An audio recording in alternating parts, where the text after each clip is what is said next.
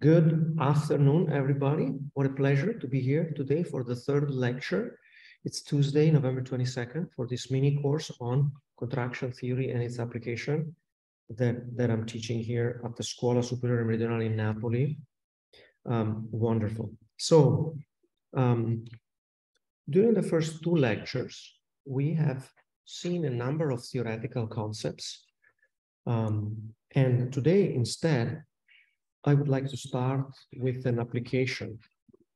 And I would like to write down some equations for a specific system that I think it's interesting, and then work with you step by step in applying this contraction theory to the analysis of this particular system. So let me start with a broad motivation for my interest in neural networks. So exactly 10 years ago, a breakthrough happened in machine learning with the design of the AlexNet network. This is a computational approach to the solution of classification problems. It's an artificial neural network. It's a deep network, meaning to say the architecture is composed of multiple layers, and it was trained with a very simple training algorithm, typically stochastic gradient descent with momentum, over a very large data set run over a very powerful cluster of computers. And it was a breakthrough in the accuracy of the resulting classification task. So that was the breakthrough that made it obvious that we needed to study deep networks and so forth. This is a picture. 5 years ago, people were able to sequence the genome of C. elegans, which is one of the simplest multicellular organisms that has a connectome, that has a neural circuit. This particular picture here is from a paper by I believe I have it here, by Jan, Vertes, Kotler, and so forth, right? Here I have the reference. And this particular picture is a picture of the connectome, which is to say, collection of all neurons and all interconnections, synaptic interconnections among them. So as you contemplate these two colorful pictures, the point of me presenting them is to show you how different these two architectures are. The one on the left is a feed-forward architecture, and the one on the right is clearly not feed-forward. It's an architecture that contains plenty of even if you were to, assume it has a preferred directionality from sensory inputs to actuations at the output, it has multiple. Even if you were to find a way of layering the nodes, there would be lateral connections between layers and feedback connections from later layers all the way back to the earlier layers. I would just argue it's a generic topology. This particular paper studies some of the topology some of the topological properties of that particular structure. Now, as dynamical systems control and optimization scientists, what we might be interested in is understanding the dynamics and the functionality of neural networks. So this was designed to have a certain function, and it has limited dynamics in the sense that given an input, the output is computed in a feed-forward fashion, in a straightforward, direct manner. But on the right, how to comprehend the functionality is a bit more complex. And how to comprehend the dynamics and the functionality is both a bit more complex. So one very basic requirement that you would want to impose in your study is the desire to obtain a model that gives you reproducible behavior. Of course, there would be some noise and so forth, but fundamentally, you would like to understand that if you apply a stimulus to this network, it should respond in a relatively reliable manner. You certainly don't want chaotic dynamics or unbounded evolutions and so on and so forth, right? You would like there to be some reliability. Maybe you want some robust behavior in the face of uncertain stimuli, and in your uncertainty in determining the dynamics in there. And as we progress, you want to go to this concept of functional behavior. In other words, the network is executing functions. It's not just in existence for its own sake. There is a purpose that it's executing. So how do I use contraction theory to begin to capture some of these concepts? Now, in this second slide, I have a very simple preliminary mathematization of these issues. What do I mean by that? Let's write down some equations and start to think about the issues that I have outlined so far. So here I have two pictures, just like the ones before, right? The picture on the left is a feed-forward neural network. The picture on the right is, I will refer to as an implicit or a recurrent neural network. And I will explain what I mean by these words in a second. So what is a feed-forward neural network? Well, simply mean to say that the topology is composed of multiple layers, each of which is described by a very simple equation that relates the state, the hidden state X. We have an input U, an output Y, and hidden states X. Each layer determines for you how the state at the following layer depends upon the state at the prior layer. So here we go from I to I plus 1. So that's fine, right? You know, you're given an input, maybe you use that as the state of the 0th layer, and then you repeatedly iterate this combination of what do you have here. Let's not worry too much about the offsets. I'm not going to talk about them any longer. It's essentially a linear map and a non-linear map, because W is going to be a matrix and phi is going to be something called an activation function.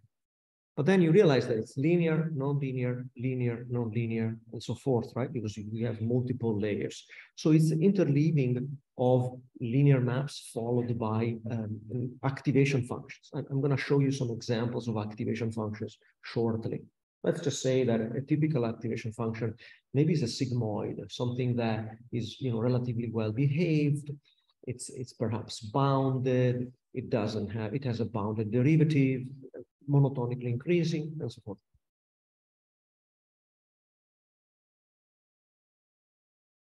On the right, I have an implicit equation that determines the behavior from the input U to the output Y. And the implicit equation involves a value or the value for the hidden variable X, for the hidden state of the neural network X. It's called hidden because you apply an input, you observe an output, and there are other states that are not directly measurable, perhaps. This is an equilibrium equation, right? This is an equilibrium equation that may or may not be well posed. It may have no solutions. There's the input, there's a bias. I'm not going to spend too much time on that. And then if it's true that an hidden value of X can be computed, then there is a very simple linear readout equation to obtain the output. So why is this? This is called implicit. Why am I calling that an implicit neural network? Because of the reason that this equation star is implicit. X appears both on the left and on the right-hand side. So it's an implicit equation in X. Why do I also use the word recurrent?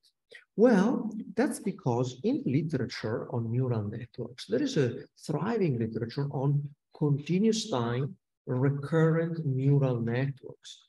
And the basic equation in continuous time recurrent neural networks, well, there's a couple of slight variations of it, but for example, it could be something like that. So this equation double star is an example of a continuous time recurrent neural network.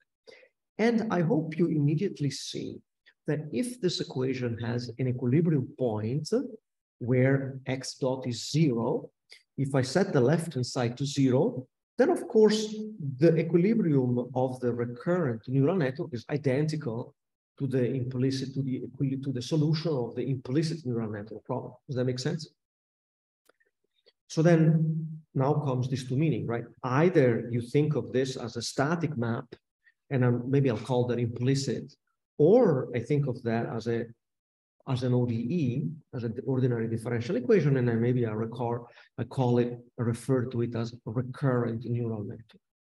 Now, the dynamic interpretation makes a lot of sense because the reality is that the real biological system, it's described by ordinary differential equations. Quantities vary with time.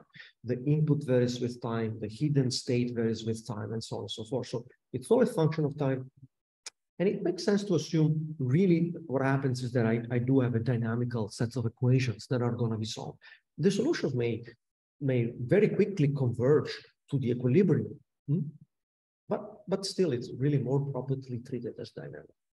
All right, so now, but then again, the functionality may well be the asymptotic one. So in other words, I really want the input-output map from U to Y to determine what the network is doing. So maybe you have a short transient, and then the input-output map tells you the behavior. All right, perfect. So what is my aim? My aim is the following. So, okay, we just said that this architecture in deep neural network has received an exponentially growing amount of attention in the last 10 years. And yet, it's clear that biological systems are much more properly described by implicit or recurrent architectures. And so, at a very high level, one argument is, well, okay, we've understood a lot in the last 10 years about what can be done with feed-forward architecture. I argue that there is value and interest in now shifting at least part of our attention and also understanding implicit architecture, understanding how expressive they are, understanding how they function, train them, use them in engineering applications as well. All right, so in order to make sense of these implicit models, there are a few basic questions that somebody may ask oneself. So you may ask yourself, is the static model well posed? Does there exist a solution to this equilibrium problem? Unique solution. I don't want to have zero solution or infinite number or finite. I want to make sure that if you apply an input U, you obtain a well-defined output Y, with the understanding that there would be some noise and other things, but still. But even more realistically, I realized that perhaps I should really be using model 2. So is the model 2 well posed? Under what condition does model 2 guarantee convergence to the unique equilibrium that I established in point 1? Under what conditions, for example, on the synaptic matrix W? So the matrix of coefficients are referred to as the synaptic matrices with the synaptic interconnections between the neurons. And how would I want to study implicit models if I am teaching you the basics of contraction theory? Well, unsurprisingly, I hope, I would like to ensure that my neural network has highly ordered, transient, and asymptotic behavior. And later on, maybe tomorrow, I will have a chance to talk about this at that point. And so, in other words, I would like to study dynamics that are extremely well posed as illustrated in this picture here on the bottom right. So, can I write down, well, I already did, ordinary differential equations and ensure that given some conditions on the synaptic matrix, the behavior is that of a strongly contracting dynamical system.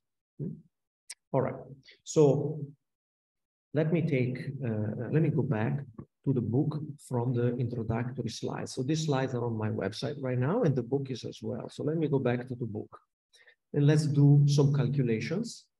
So today I'm going to move around in the book. Let's see if I can do that efficiently. And we'll go like this. So this is an example from chapter 3. You may recall yesterday we had reached more or less the middle of chapter 2. So there's going to be some going back and forth, but hopefully you guys can follow me. So first of all, what do I want to start with? You should know that there are essentially, well, there's a number of, but here I'm presenting 2 standard continuous time recurrent neural networks. Here I've removed the biases and I've changed the B matrix. Don't worry, it's not important. One is called the firing rate model, and the other is called the Hopfield model. They have the feature that here, whether I use W or A for synaptic matrix, it's irrelevant.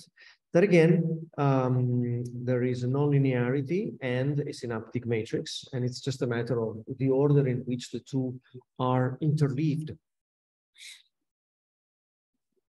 All right. So these models, both of them, Hopfield wrote his landmark papers in 1982. Two other scientists, Cohen and Grossberg, wrote very similar models years before. But then again, in fact, the original models of neural networks go back to the 50s and the 40s. So we can have a discussion about history later on. So these are relatively widely accepted. You find these models also, the beautiful aspect of these models is that you find these models both adopted by machine learning scientists and also adopted by computational neuroscientists. So they're a happy medium. They're not nowhere near biologically fully realistic. In computational neuroscience books, you see much more realistic models, but they're also connected with machine learning. All right, so now, A is the synaptic matrix, U is an input, phi is a diagonal map. What I mean by that is that phi of x, where x is a vector and phi is a vector, is just phi1 of x1, phi2 of x2, phi3 of x3, all the way to phi n of xn. And one of the features of such a phi, because it's diagonal, is that if you were to compute the Jacobian of phi, then it would be something like phi1 prime of x1, phi2 prime with respect to x2, all the way to phi n prime of xn. So saying that your activation function is diagonal, is a diagonal nonlinearity, it's equivalent to saying that it's a diagonal matrix. The Jacobian is a diagonal matrix, and each the I entry is just a function of the ith variable. All right.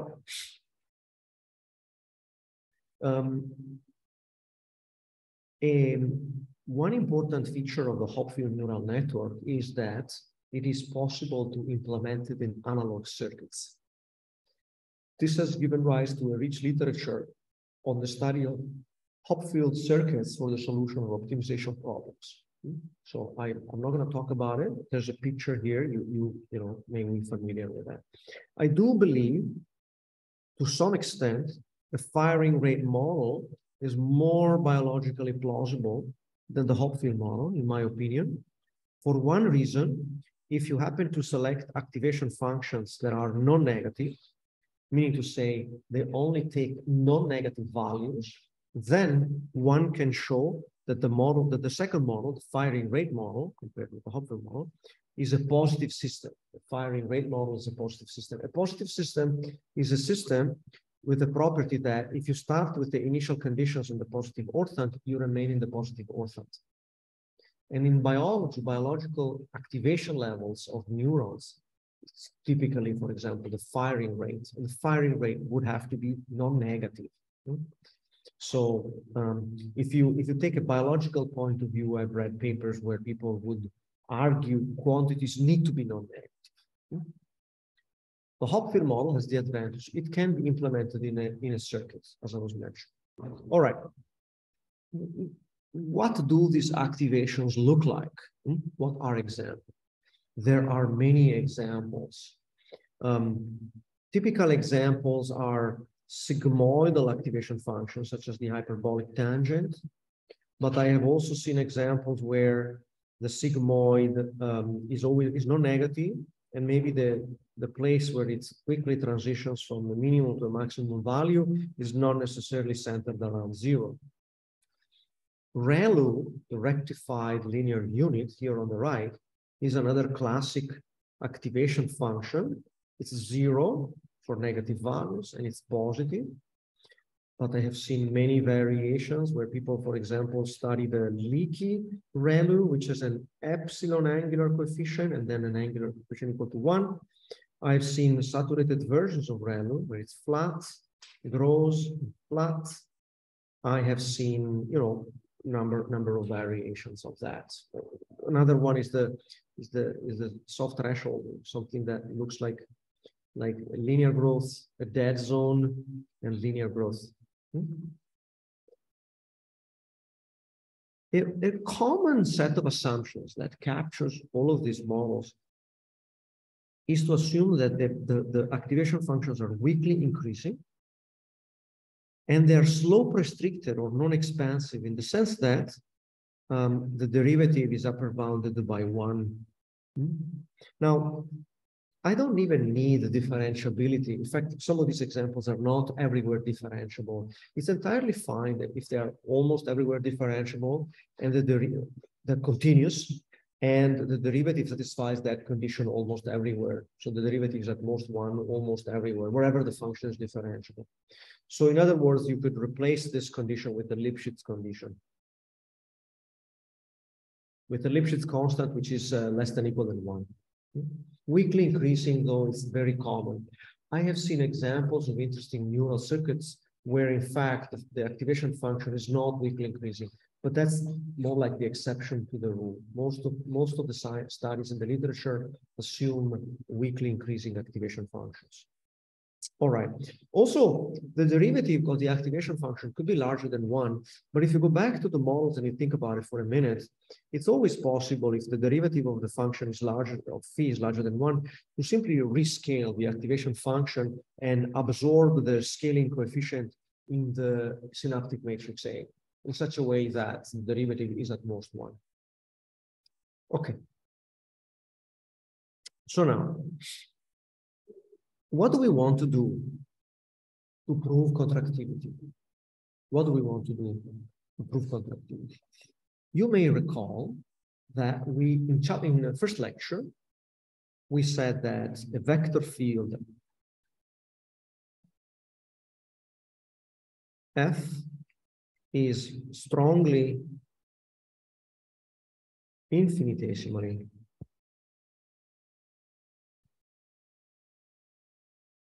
contracting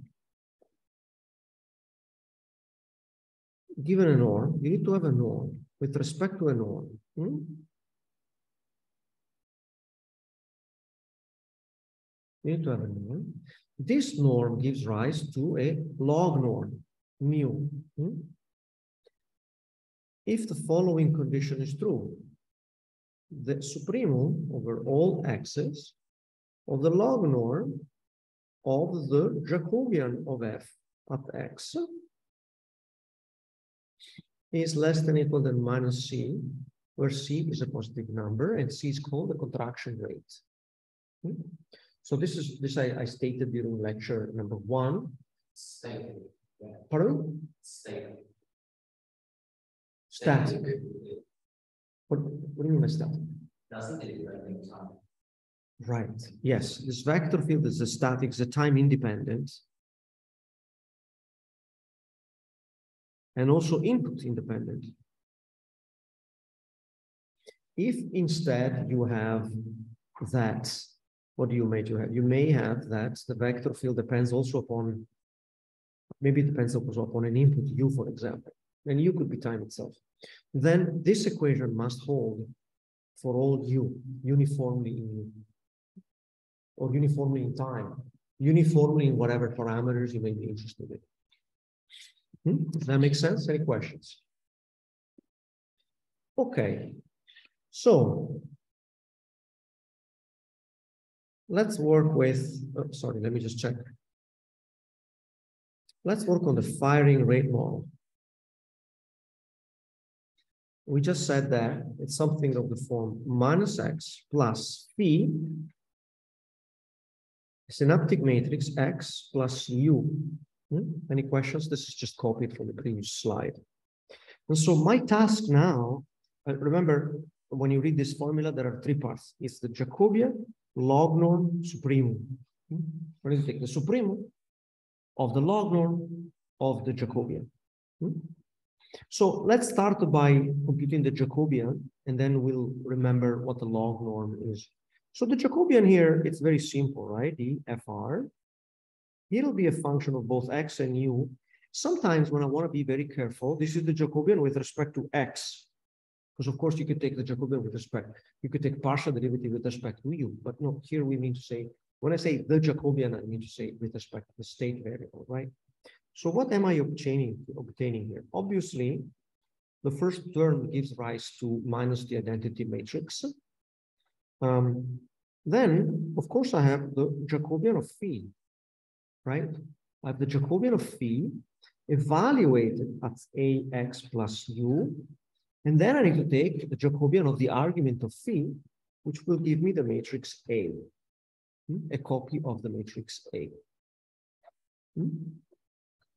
If I try to visualize this a little bit, this is going to be very simple. It's going to be the matrix of all ones plus a diagonal matrix, which has the phi1 prime all the way to phi n prime. And then I have my synaptic matrix A. These are all n by n. Very simple, right? What did we assume about this matrix here? We assume that each phi I prime, let's for now assume that they're differentiable. So I'm gonna not worry about the points where I lose differentiability. They can be handled later on. It turns out we don't have to worry about them at all, in fact. We assume that independently of the value of xi, in fact, yeah, this is upper bounded by 0 and lower bounded by 0 because it's weakly increasing, and upper bounded by 1 because it's non-expansive or it's slope restricted. Between 0 and 1. Now, all right.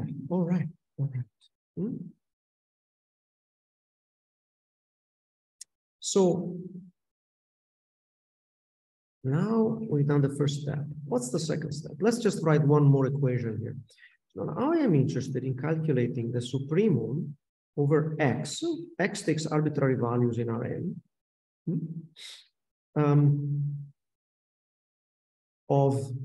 And by the way, notice that the input u appears only there, and it actually plays essentially no role because it appears only here, and it doesn't matter what xi here. This should have been ax plus u ith entry. Doesn't matter at all, right? Because I'm just going to use the bounds 0 and 1. So u has disappeared for all intent and purposes in the context of this firing rate model. So don't be surprised because here we had for all u, but if I'm just going to assume that my activation function is between 0 and 1, then u doesn't play anymore. All right, so mu, notice that I have not yet decided what norm am I going to use. And now I have dFR of x comma u. And I would argue that this is upper bounded by the max of mu of minus identity plus, let me introduce an arbitrary vector d, which takes values between 0 and 1 to the n. I will put square brackets and then a there. Let me remind you, whenever I write something like that, right, square bracket of d is just a diagonal matrix, d1, d2, all the way to dn. Does that make sense? Diagonal. I just like it a little bit shorter. So I write square parentheses around it.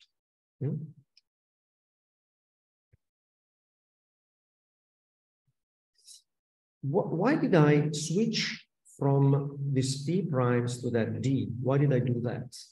Because here, this Jacobian of phi depends upon x and mu, and it may take value between 0 and 1. So now here, I'm just saying, I'm going to worry about, I'm going to imagine that this Jacobian takes all possible values between 0 and 1. This diagonal matrix, each of the entries on this diagonal, and I'm going to call that di.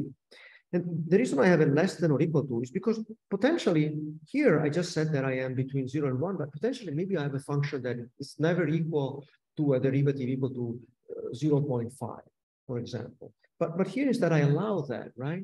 So this is a greater than or equal to, because I am maximizing this function over a larger domain. So you're looking for the maximum of a function. If you enlarge the domain, the maximum can only increase. It cannot decrease. I have an optimization problem. A function over a domain. If I enlarge the domain, of course, the function, the worst case, can only become worse. The maximum value can only. If I shrink the domain, the maximum may decrease. But if I enlarge the domain, it can only increase. Okay, so the advantage of this formula is that I've eliminated the states. I just now need to work with this d. These lowercase d's are essentially the angular coefficients that your activation functions can take. And right now, I'm assuming they can take any value between 0 and 1, each of them. So you understand, I hope you understand this symbol. 0, 1 is the interval between 0, 1. When I write it to the n, what do I mean now? That's the hypercube in n dimensions. In each dimension, you go between 0 and 1. Okay. Now, what do we have here? We are looking to compute the worst case value of the log norm over, a collection of matrices, right? What does this collection of matrices look like as a function of D? D changes. When D changes, I have many matrices. This is a linear function of D. And D takes value in a hypercube. So it turns out that this is going to be a polytope of matrices here.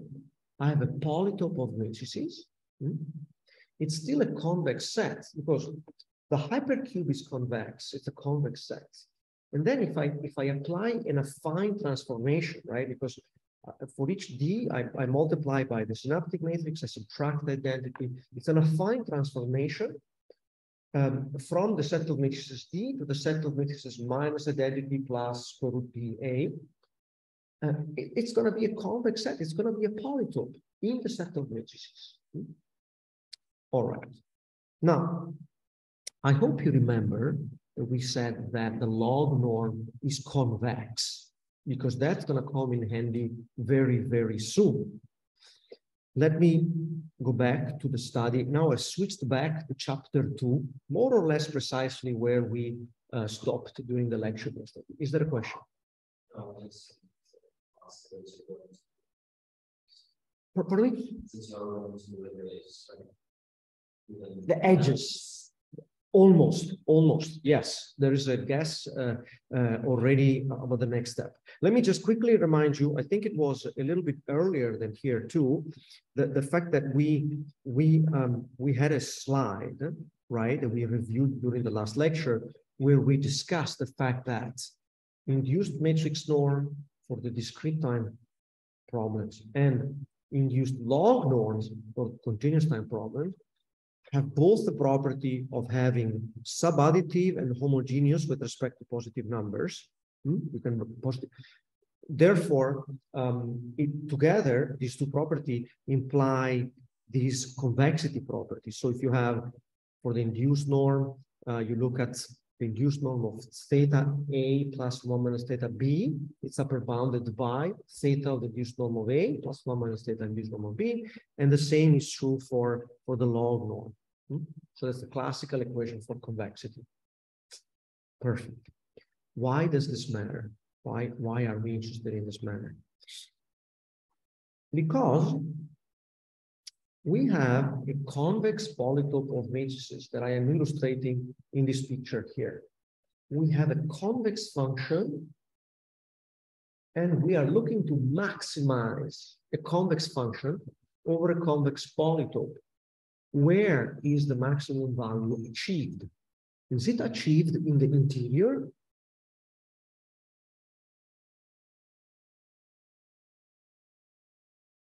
The minimum of a convex function could be achieved in the interior, but the maximum of a convex function is never achieved in the interior of a convex set. The one-dimensional picture is something like that. Imagine that I have a convex set in one dimension is an interval. I have this interval, and I have a convex function. A convex function could be like that. That's an idea of a convex function. But then do you see that the maximum is achieved at one of the two vertices, right? By the way, here's another example of a convex function. A convex function could be like that. That's fine. I still have this point here, and I have that point there. So the maximum is achieved on the boundary. But even more than the boundary, if you think some more about the two-dimensional problem or higher dimensions, the maximum must be achieved at one of the vertices. Potentially, if the function is flat, it's achieved along the entire segment of the polytope. But generically, it's achieved at one of the vertices of the polytope. Question? Concave. The concave function. Now, here we have convex. So the norm is a convex function. The induced norm of a matrix is a convex function of the entries of the matrix. And the entries of our matrix minus identity plus diagonal d times A for the firing rate models, those entries depend in an affine way upon the d coefficients. So therefore, it's a combination of a convex function with an affine function, which is known to be, again, convex. All right, perfect. So in general, one could define a convex polytope to be anything that looks like that. So what is this formula here I'm writing? I'm saying, in general, I could have, this is a linear equation. You could say, I have the vertices. The vertices are A1 through AM. We'll think about what the vertices are in our case of the firing rate in a minute. But let's suppose you have some number of vertices, M. Then it's true, always true, that the convex polytope is a convex combination of the vertices. Any convex set that is a polytope defined by vertices, it's going to have to be a convex combination. What's a convex combination? It's a linear combination where the coefficients are non-negative and they sum to 1. Convex combination. And what I just discussed for you, it's the relatively obvious fact that any convex function over a polytope achieves its maximum value at one of the vertices. Perfect. So what I wrote here is that no matter which A you select, mu of A is upper bounded by that particular mu of AJ. Of course, this is an upper bound, but then that upper bound is achieved. It's not that the function is upper bounded by a value and maybe I don't achieve that value. No, that value is at one of the vertices. So of course you achieve it. You achieve it at one of the vertices. All right, perfect, perfect. Now,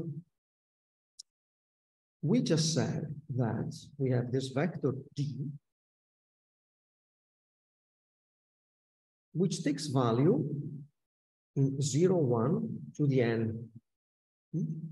That's the hypercube, and here I have drawn the hypercube for you. This is the origin, right?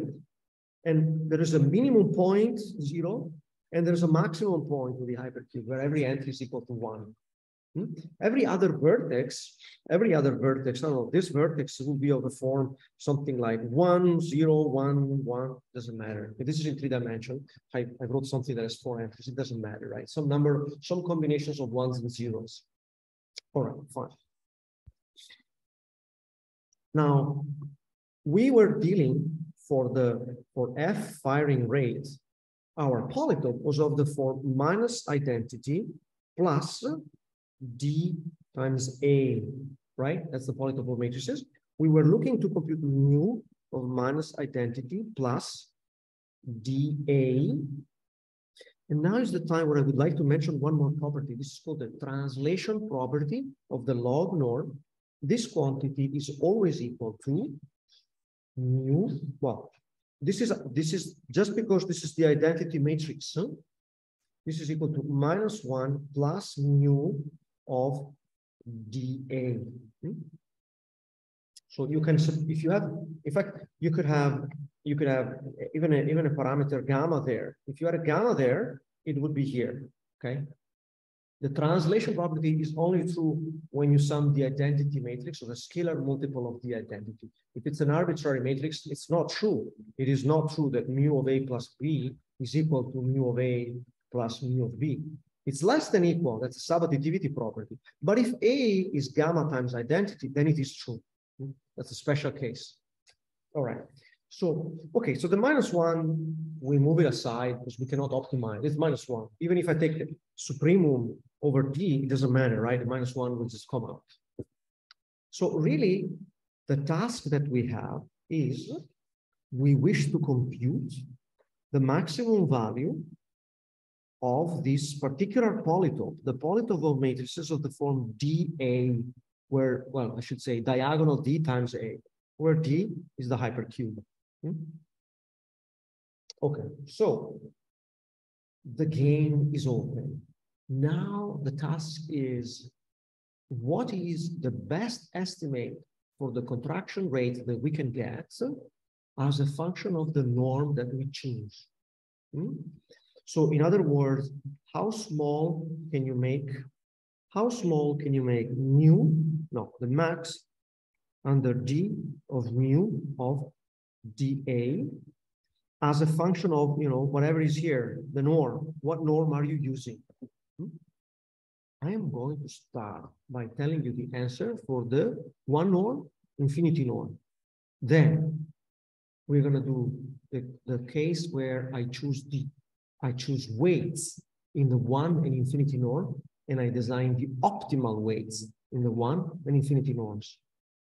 And then I'm going to show you how you do this, well, maybe not today, for the two norm. And how do you carefully do the calculation so that you obtain the tightest possible, right? Here I don't want to just have something loose. I want to have something as tight as possible. Questions? All right.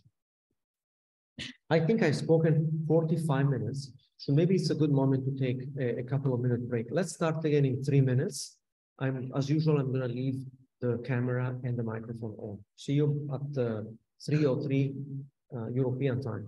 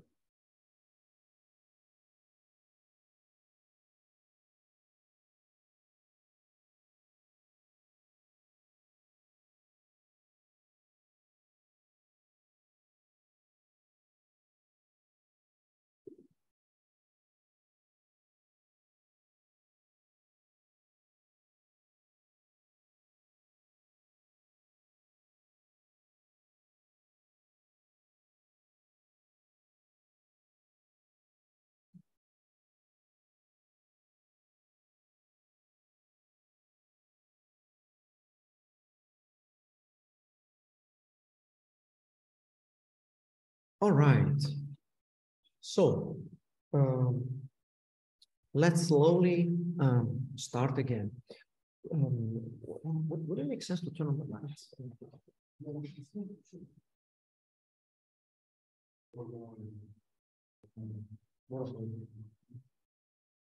Okay, so after all the theory that we have done in the last two lectures, we are now confronted with our first computational problem, essentially. How do I do this computation? So let me make one more comment before I continue.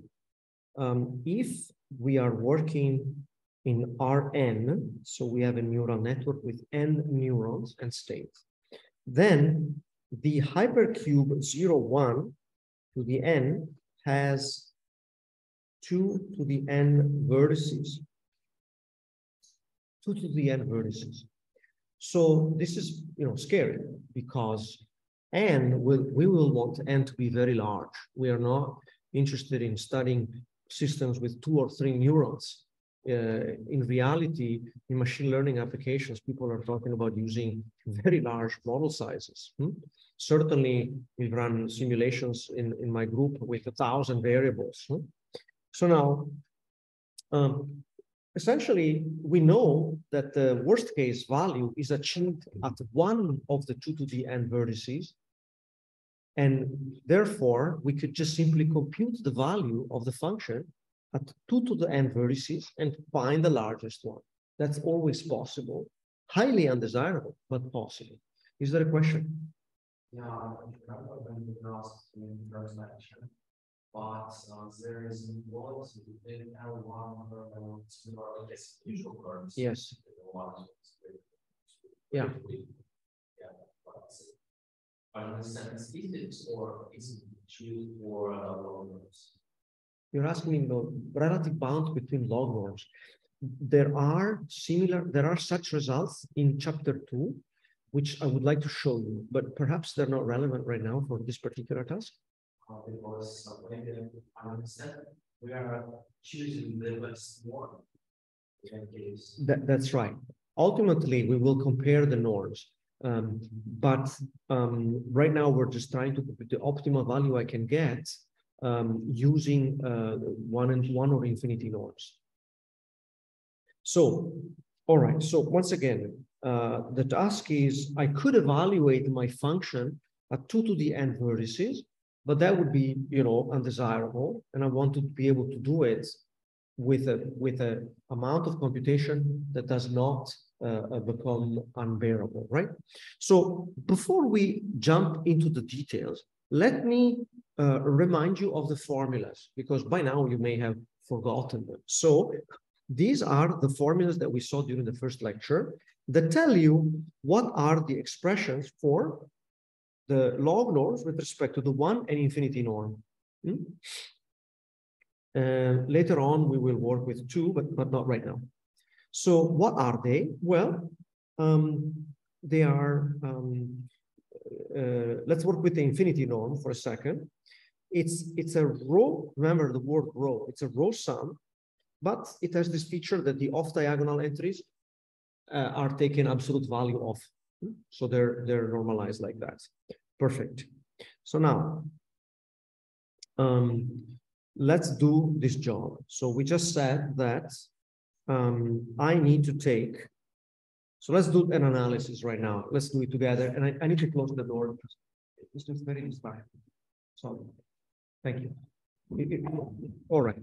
So let me read these formulas. Let's read them slowly together. We do have our matrix polytope. We want to compute, this is, oh, sorry, I thought I was gonna do it for the infinity norm. I'm doing it for the 1 norm. All right, let's go back. So for the 1 norm, it's column sum. All right, it's the same, it's not a big deal, right? And I have to take the maximum value with respect to D. Okay, let's do it one step at a time. So max D is unchanged. Now I plug in the formula by definition, right? So we just said max column sum. Okay, so I could even do it like this. I could even do this, put it in a new window. I have the formula for mu1 right there. I expand it. There it is. Okay, so I need to get here on the right, I have Aij. On the left here, I have to have Aij. So the JJ entry, the JJ entry of this matrix. The JJ entry of that matrix is DJ AJJ, because it's like the multiply the first matrix by the second, and the first matrix is this DJJ. So this is just writing matrix products in components, nothing more than that. And then I need to do, as you see here on the right, I need to do the row sum, sorry, the column sum with the absolute value. Okay, so it's the absolute value of what would be Aij, but now on the left, the matrix Aij is dA, so I have dI times the absolute value of Aij. I don't take absolute value of the I because the coefficients d are between 0 and 1, so you don't need to worry about that. Okay. All right.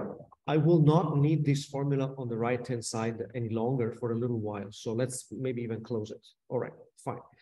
So now, what happens next? What happens next is that, well, I'm reminding myself that dj is between 0 and 1. Now, if you look at just the first term, what is an upper bound on that first term? If Ajj is positive, then the first term is upper bounded by Ajj.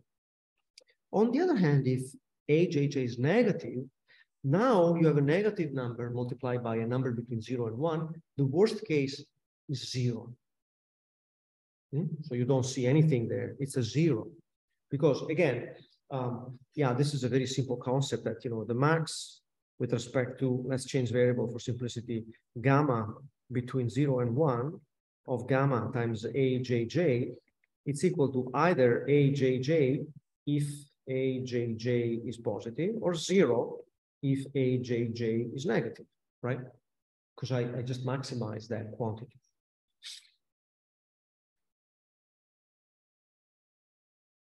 The other term is this term here.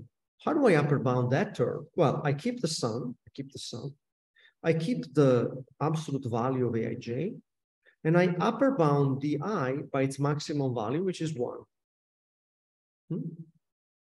So notice that in going from the first row to the second, I have eliminated d. There's no more d now.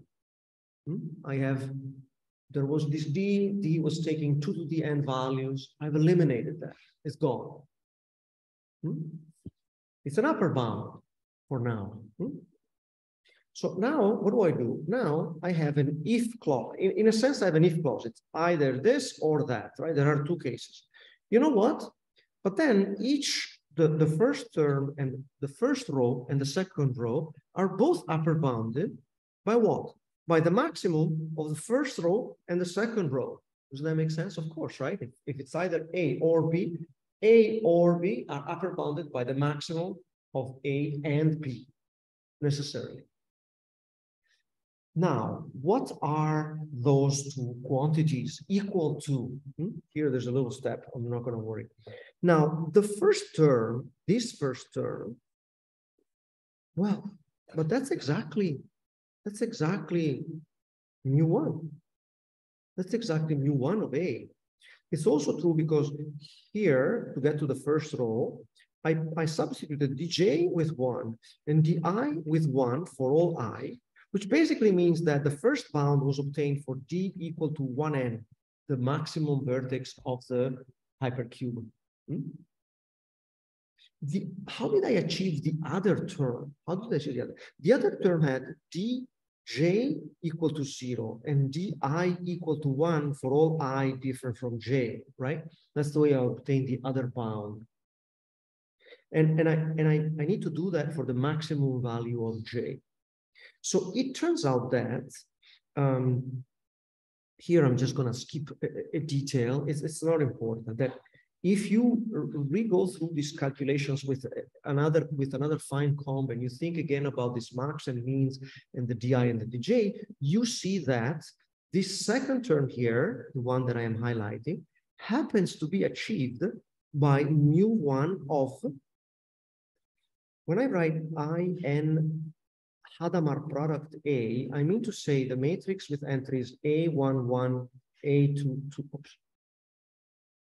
A22, all the way through A and N, and zeros everywhere else. So the, pardon me? Thank you. Element-wise, Hadamard, yes, element-wise.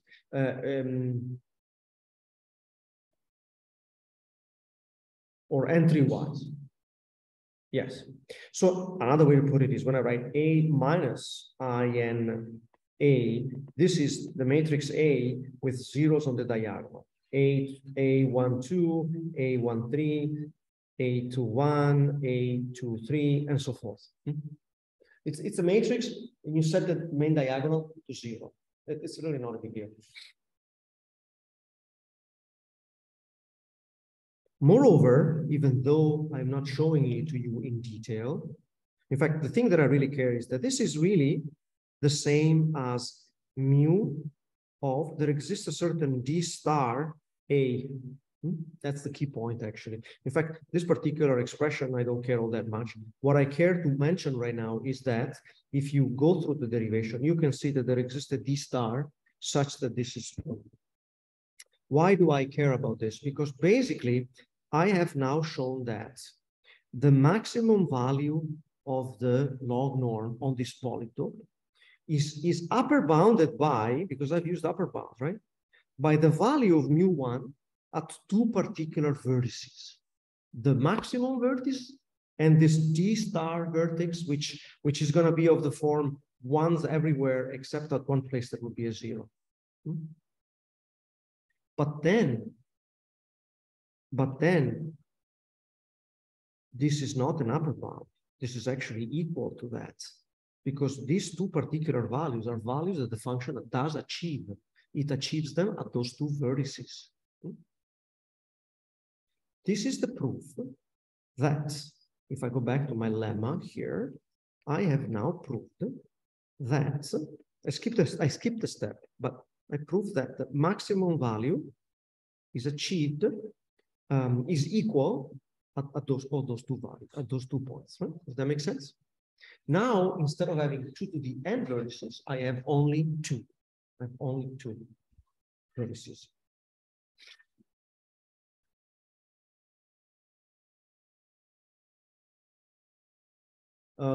Just to show you briefly the other case, let's do it for the infinity norm. It's even a little bit easier for the infinity norm.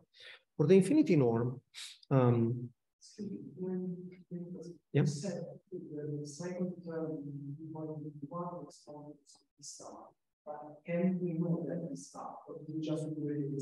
Yes, it's the D star at which this mu1 norm is maximized.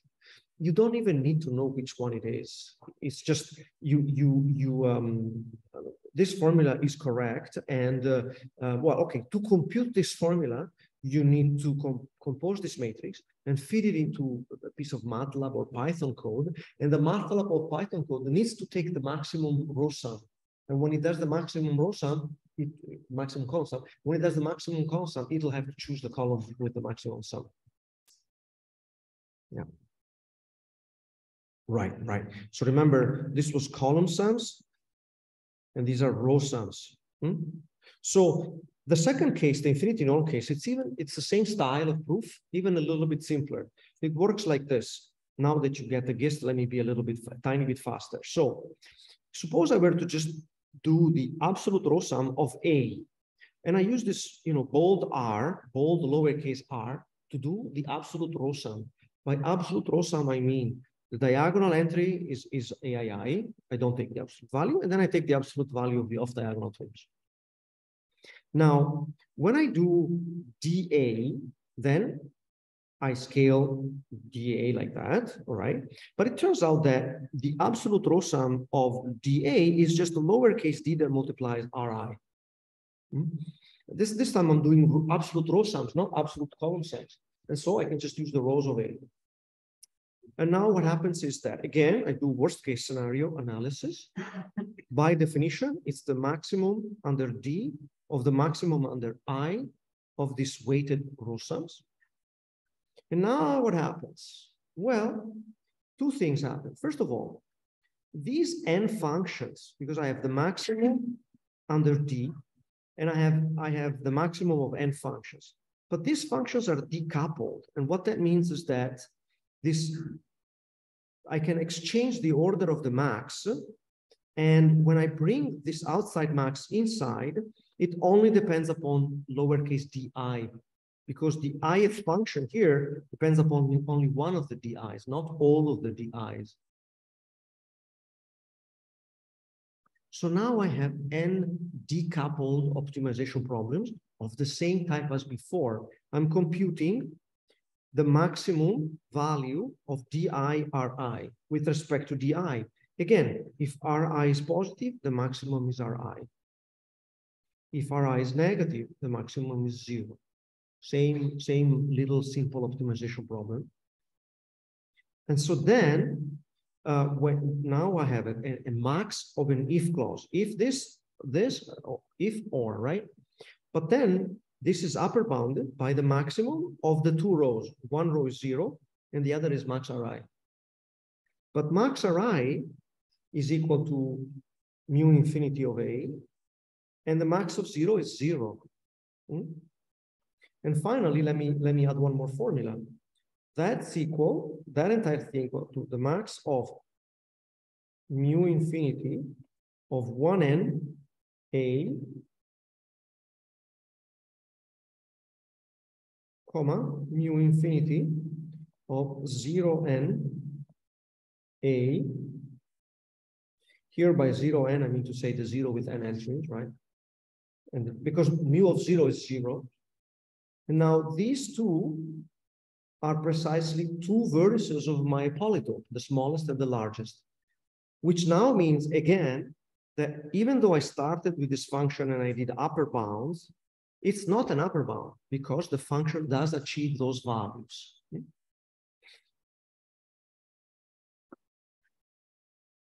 In summary, as you have seen, what have we seen?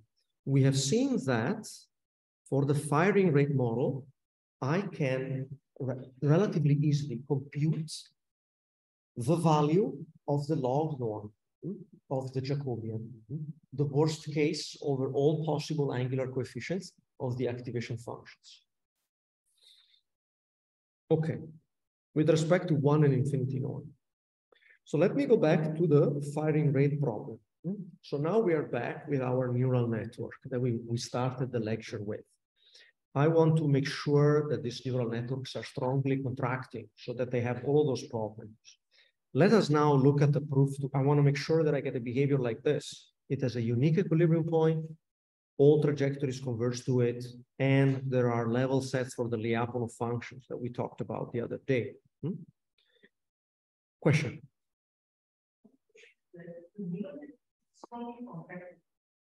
It will be strongly contracting as soon as I make the right assessment. What does it physically mean? It really means it means what's illustrated in this picture. It means that any two trajectories are coming closer together. It means that there exists a unique equilibrium point. It has multiple Lyapunov functions, and it's robust to disturbances, delays, and so on and so forth. All of the properties that I discussed during the first lecture will apply to this model of the firing rate, provided I can show what I'm about to show. So let me finish this proof and then I make the statement. So remember, what we wanted to do is talk about this one-sided Lipschitz constant of the firing rate one, which is the supremum over x of mu of the Jacobian. I did the calculations by hand for what the Jacobian looked like, and then I transcribed it into a maximization problem over D. This I did an hour ago. Over the last half an hour, I have, for example, if we select the infinity norm, I just hopefully convinced you of, if I would use the infinity norm, then this is this max, which is just one of the two pieces, right? That was -1 plus the max. Now the max with respect to the infinity norm is the max of 0 and mu infinity of A. By the way, the max between 0 and an object is the ReLU function. People also write it as mu, you know, if I write x plus, people sometimes mean 0 if x is negative, and then x if x is greater than or equal to 0. That's the subscript plus means this. Okay, so I'm going to be wondering, when is it true that this quantity, I need this quantity to be less than 0, right? All right, so here's what the theorem says. The theorem says this. Okay, take a firing rate model, FR, right, with the synaptic matrix A. It doesn't matter the input, it doesn't matter the biases, they're irrelevant. This system is strongly infinitesimally contracting. Well, okay, with respect to the infinity norm, if the maximum between these two quantities is less than 1, because I had -1 plus that, and I want that to be less than 0. So I bring the -1 to the other side. By the way, this is obviously equal to, well, this is obviously the same as asking mu infinity of A less than 1.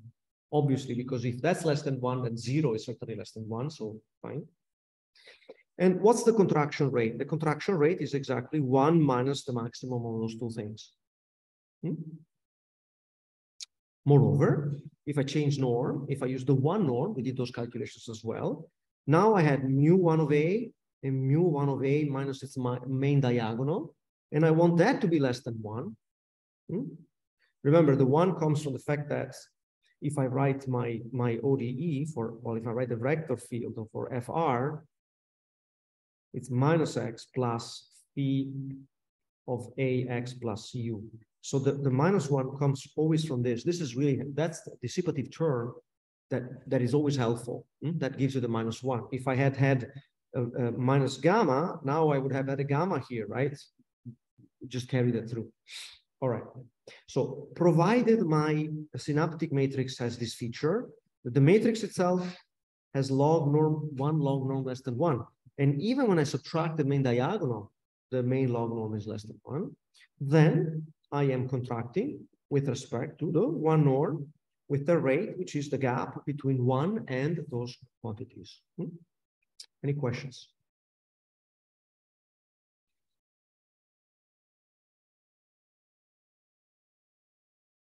Okay.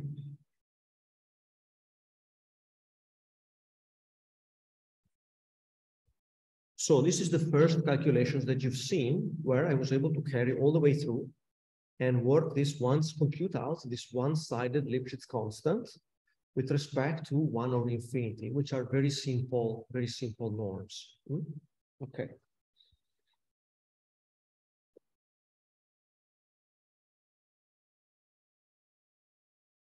Now,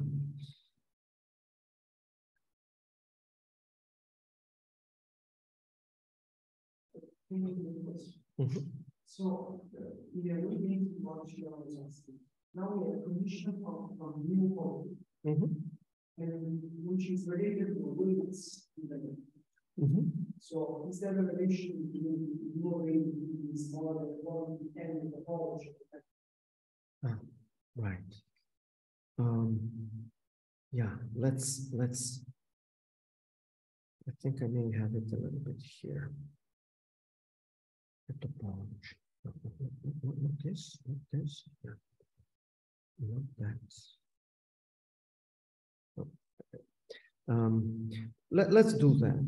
Let's take mu infinity of A less than 1. Let's look at what that means, right?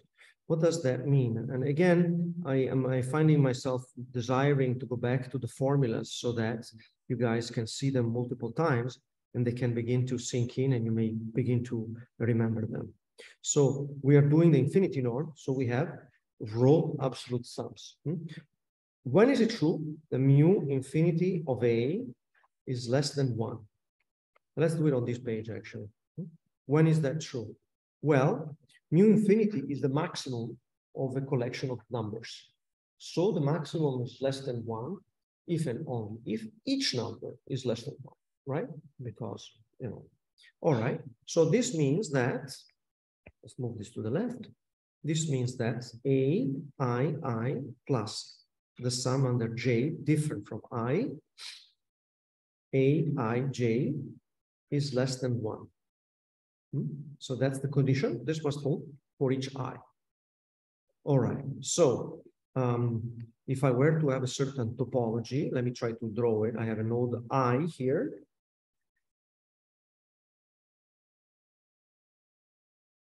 I have, okay, let's actually, let's think about one more thing. So when I write xi dot equal to minus xi plus pi of the sum under J of aijxj plus ui. So what is the interpretation of aij here? This is the edge that carries the let's say electrical information from J into I, right? So aij is the strength of the synaptic connection carrying the electricity from J to I. All right. So I'm going to draw it like this, right? I have an aii, and then I have other connections. This could be aij, this could be aik, and so forth. So this is saying that the self loop, the self synapse, plus the sum of the strengths of all incoming connections, absolute value. So it doesn't matter if it's a plus or a minus, if it's an excitatory or inhibitory connection, it's irrelevant. All of that must be less than 1. So there's an upper bound on how strong these connections may be. Now, it could be, oftentimes it may well be, that AII is maybe negative. Maybe there is a self-repression, or maybe AII is 0. Let's imagine for a second that AII is 0, because I already have the dissipation and the firing rate model, right? F firing rate of x comma u is minus x. I already have some self-dissipation. So imagine AII is 0. Okay, that simply means that the strength of all of the incoming connections is upper bounded by 1. The fact that it is 1, the number 1, is a consequence of the fact that we have this very simplified model. I wrote x dot equal to minus x plus. So here there will be time scales. This would be a gamma there. So there will be some coefficients that would describe the parameters of your neural network. It's just that I had normalized everything, so I ended up with the number 1.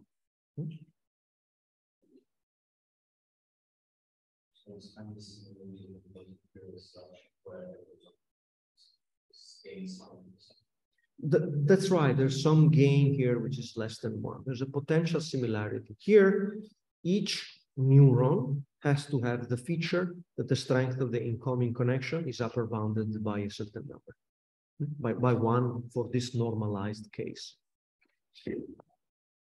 Okay. All right. We have done another 30 minutes. I don't want to drive you crazy with details, but let me ask an important question. The important question is the following. Okay, so we now have this test, and we also have a nice interpretation for it. The incoming connections. By the way, the other new one of A, this will have to do with the strength of the outgoing connections. So the strength of the outgoing connections bounded by 1 will be fine as well. But yesterday, when I did my class, I spent a little bit of time doing matrix theory, if you remember. And at some point in time, I drew you a Venn diagram, which described, oops, sorry, it's taking a while, but I will find it, I promise. Here it is. I drew this diagram yesterday. I was describing for you various stability notions for our matrices, for our matrix that describes our system. Essentially, the matrix that describes our system is minus identity plus A being the synaptic matrix. Because remember, the minus identity came out of the log norm and gave us the -1. I can bring it back in if I want. So essentially, I need to take log norm of minus identity plus A. So the matrix that we're really playing with is minus identity plus A. And now you could ask me the question, okay, Francesco, you have this mu, let me write it in red, mu infinity of A less than 1. Or equivalently, mu infinity of minus identity plus A less than 0. It's exactly the same. What does that correspond to? It turns out that this corresponds to basically, it's a minus identity plus A. It means that the matrix is diagonally dominant. You know what diagonally dominant means? It means that the enters on the diagonal are larger than the sum of the absolute values of the row of the column. Forget now, I'm confused. Of the row or column, it's either row diagonally dominant, column diagonally dominant. You take the absolute value of the off-diagonal entries, you sum them up. So it turns out that I am sorry to report to you that if you are diagonally dominant like that with a negative diagonal entry, then you are here. Let's just say negative diagonally dominant. I say negative because the diagonal entry has to be negative, and in magnitude, it has to be larger than the row or column sums. Does that make sense? Perfect. Perfect. Perfect. So now the name of the game is, okay, we've been able to give a closed form test, foolproof, everything is clear. Very low computational complexity, like elementary. Now, can we go from this smaller set to this larger set? I would like to, can you handle matrices that are Metzler-Hurwitz or Lyapunov diagonally Hurwitz? Metzler-Hurwitz, let me remind you, it means that alpha, the spectral abscissa of, it would be minus identity plus A, Metzler upper bound is less than 0. Can you do that? So here, it's a little bit of a long story. Let me just tell you the answer. The answer is, oh, sorry, it's on a different page. I need to go back to my page on the neural network.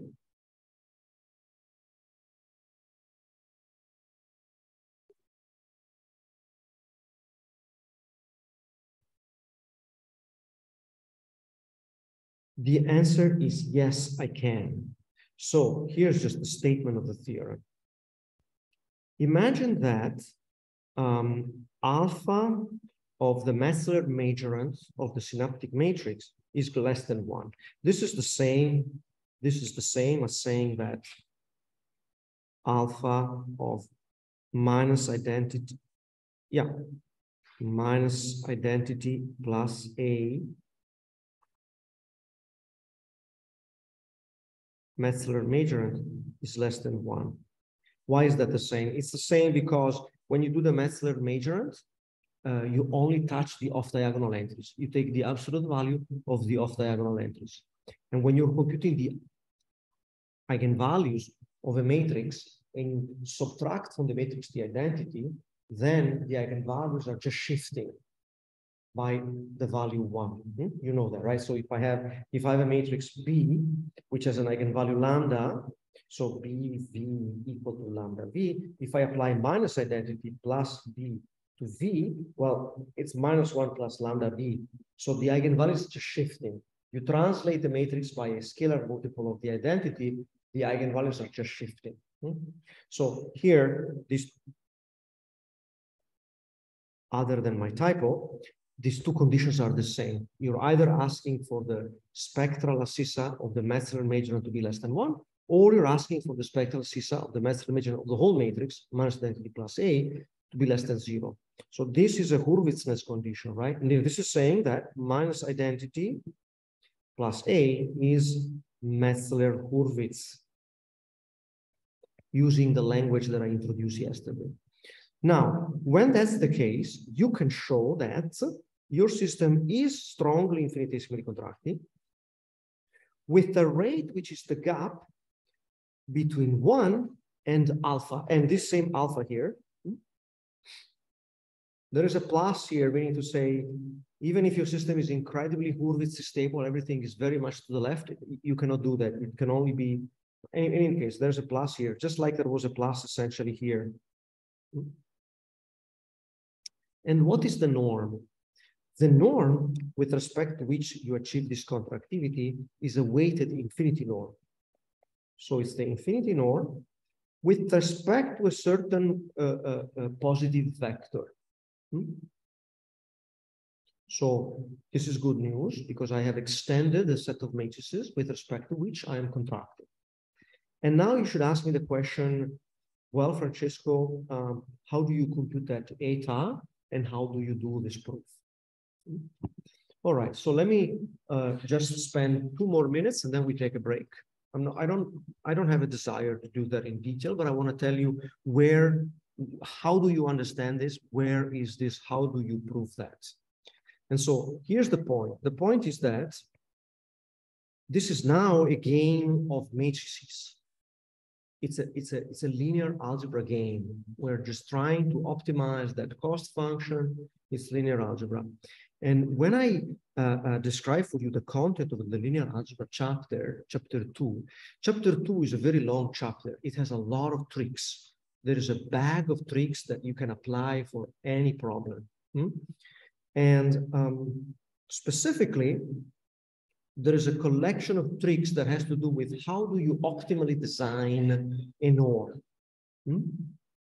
And there are many ways to solve various types of problems. But what is true is that the Metzler majorant is a Metzler matrix. And there are tools that are specific for Metzler matrices.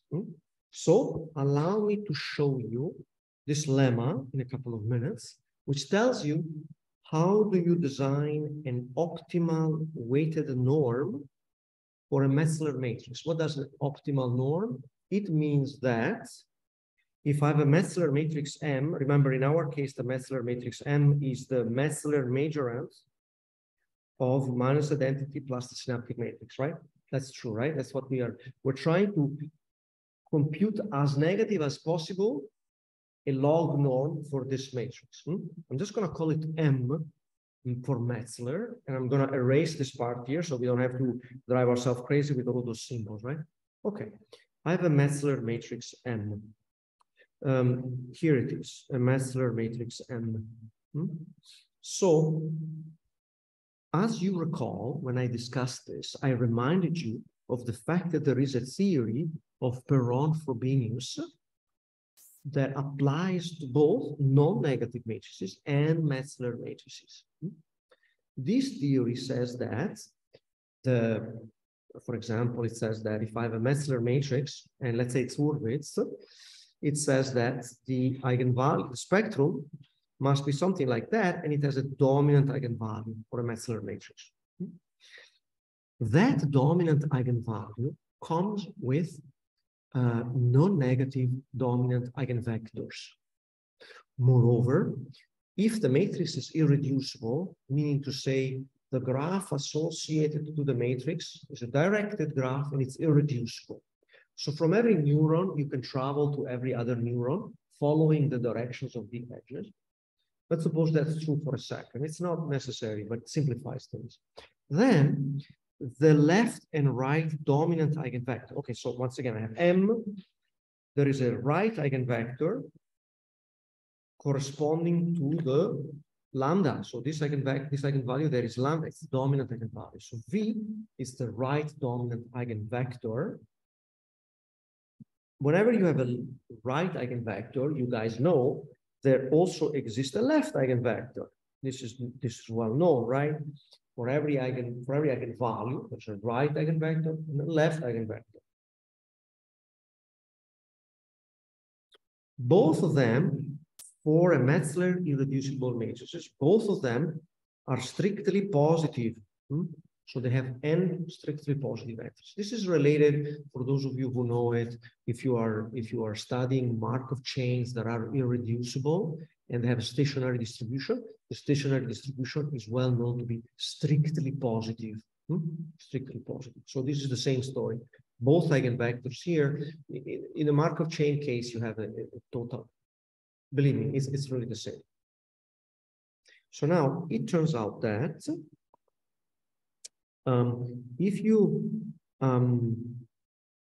it turns out that I am looking for log norm of m equal to alpha of m for some norm here. So I can find an optimal norm such that the log norm is identical to the spectral seesaw. In general, I told you spectral seesaw is upper bounded by the log norm. But in this case, the gap is 0. Why? Because Metzler matrices have a lot of structure. They have a lot of properties because of the properties of the Ferron-Frobenius theorem, essentially because of the properties of these eigenvectors that exist. In fact, what's truly remarkable about this little result is that if you give me any p, which is 1, 2, infinity, any p norm, for any p norm, I do the following. First of all, if you're given a p norm and you find the dual norm q, so the LQ norm is dual to the LP norm whenever 1 over p plus 1 over q is equal to 1. With the convention that if p is infinity, then q is 1 and vice versa. And then I define a set of weights eta that are just the coefficients of the two eigenvectors divided by each other. So it's W1 divided by V1, W2 divided by V2, Wn divided by Vn. Notice that this would not make sense if the eigenvectors had negative entries or entries equal to 0, but they're positive. So I'm not dividing by 0. And I didn't say it, but of course I need to take pth root and qth root at the denominator, pth root at the numerator.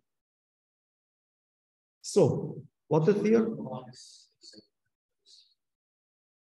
Thank you for saying that. Yes, they're absolutely normalized to sum to 1.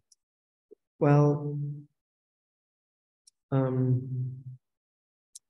actually, the answer is that it doesn't matter. It doesn't matter at all.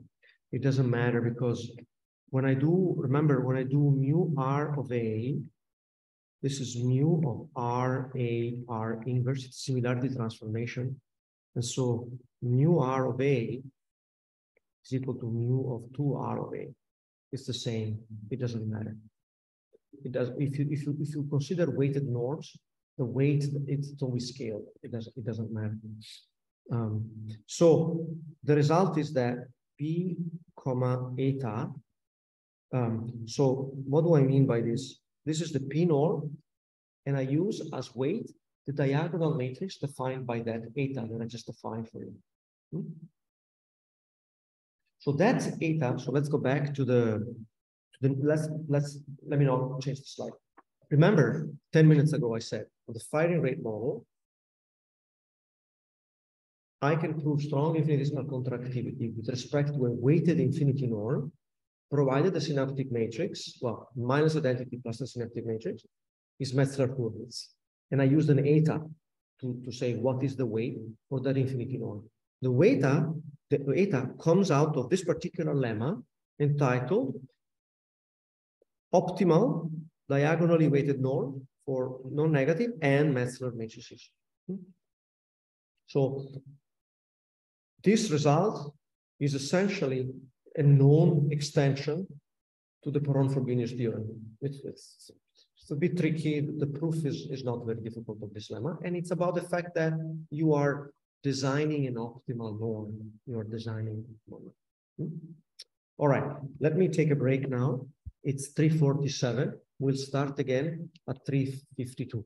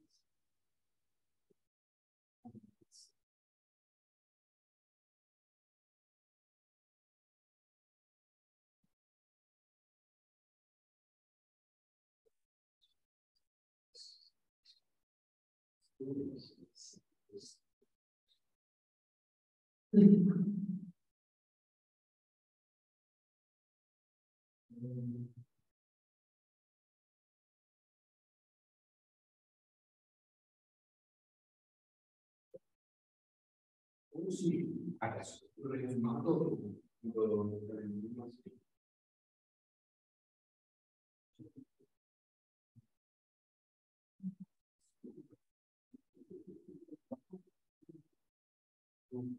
Se ci sia non si può togliere magari posso togliere questo? Ah, no. Posso rendere questo? Sì.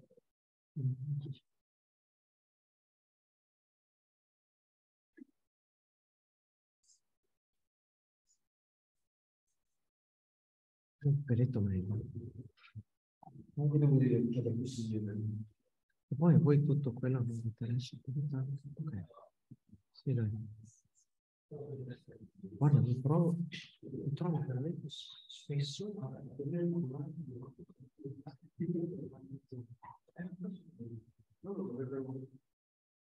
nelle settine per utilizzare perché si sposta per il semplice. C'è adesso che vedi. A noi quello di conference comunque da questo si va visto.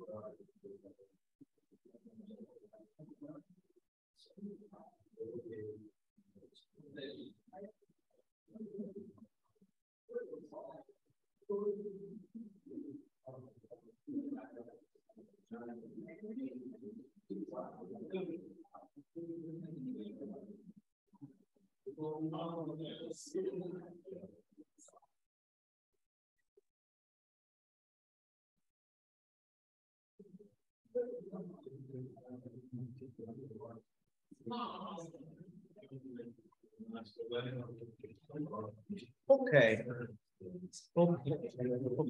So,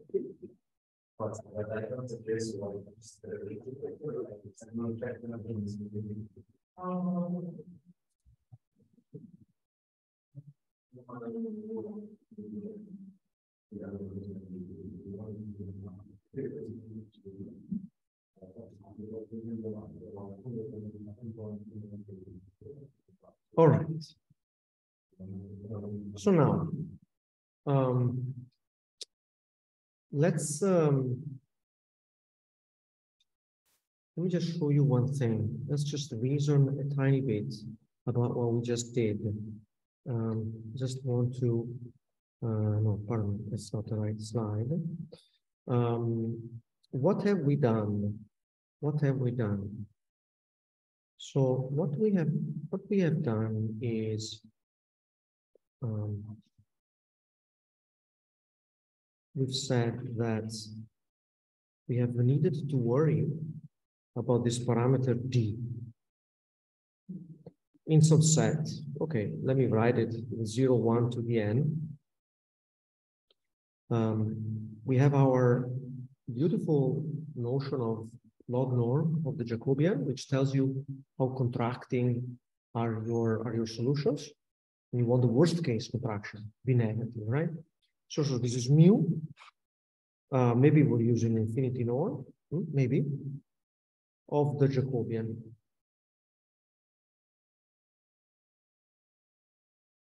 And we've been able to calculate this and show that it was less than equal than some negative number.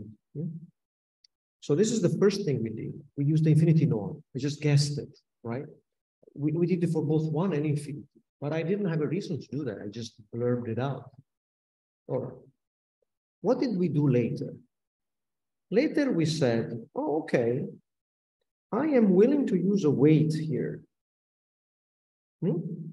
If I am willing to use a weight, eta is a vector of positive entries, and square parenthesis eta is a diagonal matrix, right? And the definition of a weighted norm is just mu of R A R inverse.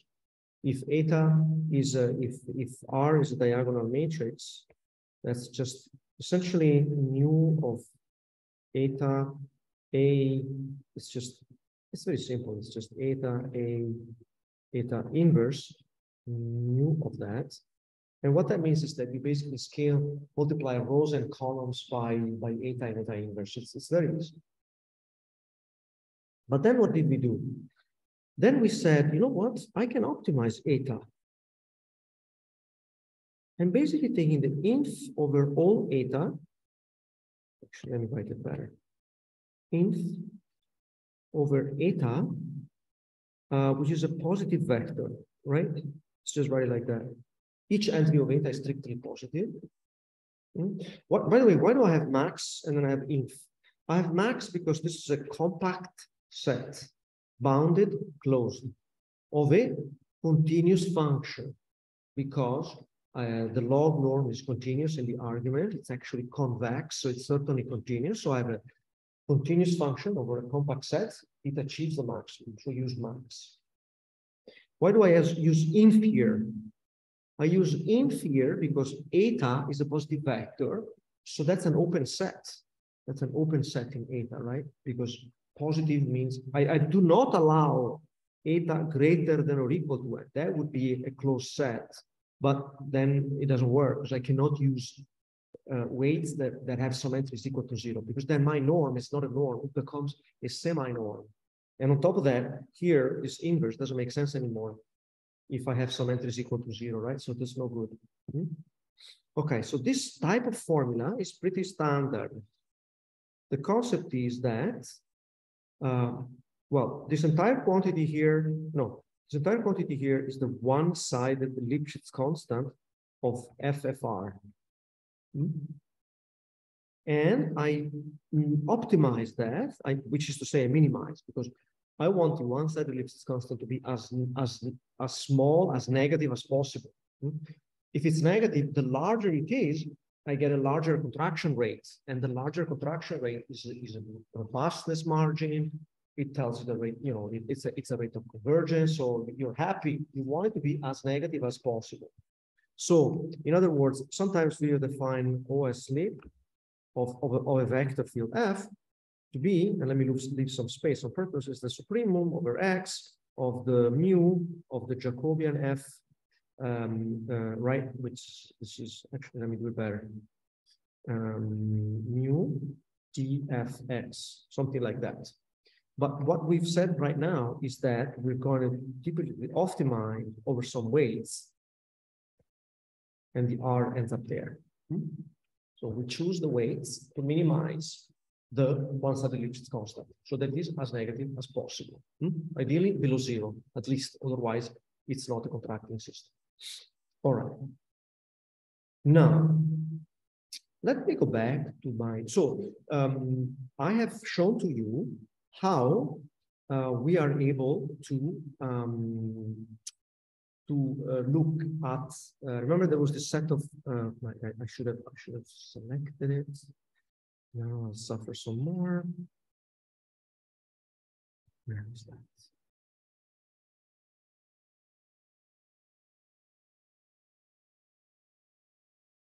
Okay, so first we did the infinity norm, and then we were able to enlarge the set of matrices that we can handle by going to matrices that are Metzler coordinates. Let me leave it at this for now, but I will say, maybe tomorrow I'll have time to elaborate, that in some cases we can go to the larger sets, the Lyapunov diagonally Hurwitz matrices. That's very desirable. And we'll try that tomorrow with a different, very recent result that allows you to do that in some cases, and I'll mention that tomorrow.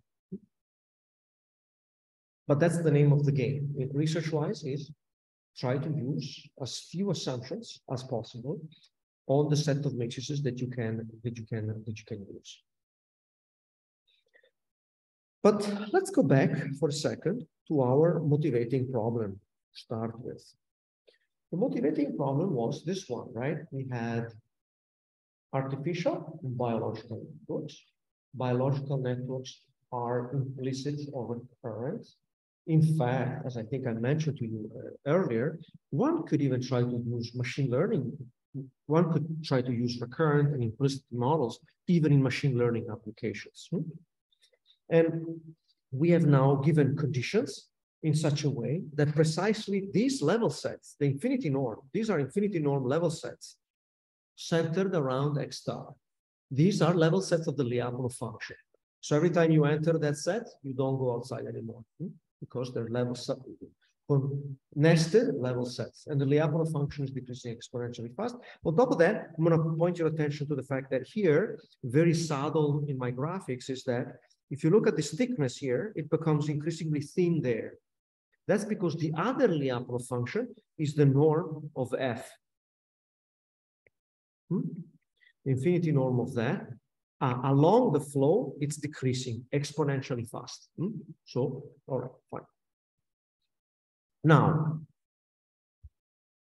I would like to use the remaining 40 minutes that I have to discuss the following problem. How do I compute this equilibrium point efficiently? Because it could well be that I have just 3 nodes, not a problem. Any solver will find it. You run a simple solver in MATLAB, ODE34, it's fine. But perhaps I have 1,000,000 nodes. And now I don't want to invoke an ODE solver on 1,000,000 nodes. I want to have a good, fast algorithm to do this computation. The other reason I want to do this is because I would like to introduce you a little bit into the concept that contraction theory, even for continuous time systems, is strongly connected with computational methods, with optimization. So let's talk a little bit about this. We have a problem in mind. I want to find the equilibrium for a continuous time system. But let's just talk about connections between contraction theory and optimization. Let me start with this slide. So this slide is a high-level reminder of the Banach contraction theorem. We've done it yesterday in full detail, so you're fine, right? You have a map G, and you need the Lipschitz constant of G to be less than 1. Then G is a contraction in discrete time. And then I can use the Picard iteration, which will converge geometrically fast. And yesterday I gave you 3 different estimates. Well, what if I give you G and the Lipschitz constant of G is greater than 1? What do you do then?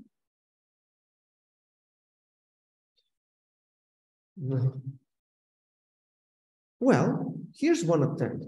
You could define something called the average iteration, where you say, okay, I want to go in the direction given by G, but I'm not going to go all the way to G of xk. I'm at xk, I compute G of xk, but I also remain near xk. Let me do it better. I compute G of xk. The other term is xk. And then I introduce a small parameter, alpha, and I take a step in the direction of G of xk, but 1 minus alpha, I remain where I was. Alpha is less than 1, it's positive. So then, if you look at this carefully, this is a convex combination, right? A convex combination means you have 2 or even a larger number of entries. They're all non-negative. They sum to 1. So this is called the average iteration, because you're doing an average, right? It's a little bit of this, 93% of this, 7% of that.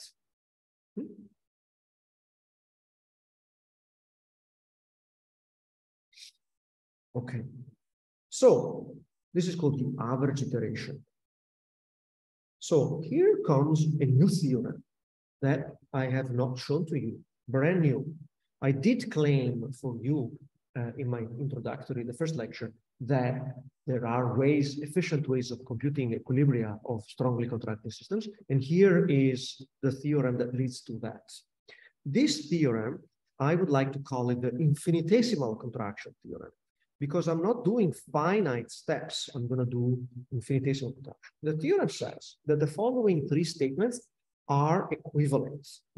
What are the 3 statements? The first statement is there exists an alpha such that the average iteration, parameterized by alpha, is a Banach contraction. So we now have a situation where G is possibly not a contraction. But if I slow it down, if I do this equation star, the average iteration is a slowdown, right, of G, because you don't go all the way to G. You go towards G, but you stop. By the way, it's also called the damped iteration, because you don't go all the way, just to damp it down, right? You keep moving, but you slow down. In the theory of monotone operators, this is also called the Krasnoselski-Mann iteration. All right, fine. I am curious, when is it true that my average iteration is a contraction? I want to give if and only if conditions.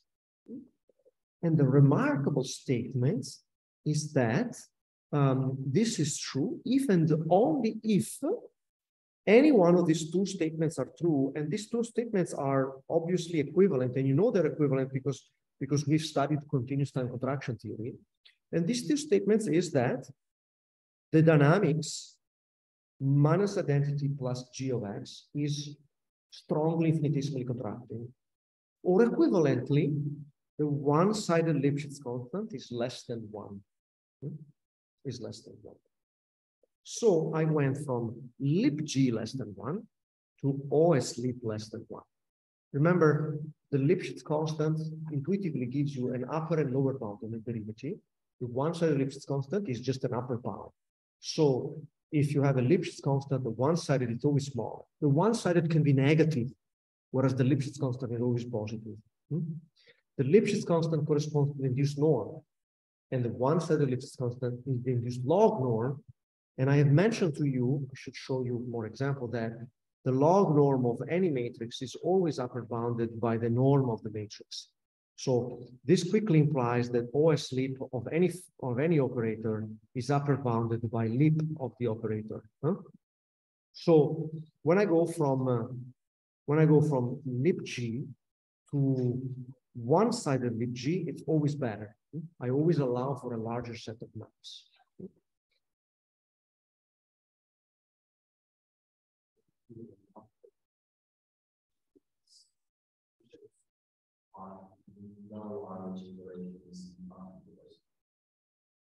Can I give an example of a map where F or G or G is Lipschitz?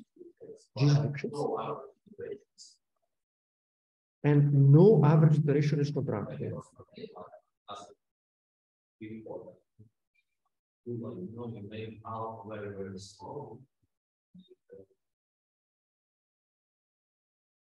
The Lipschitz constants of average iteration is also.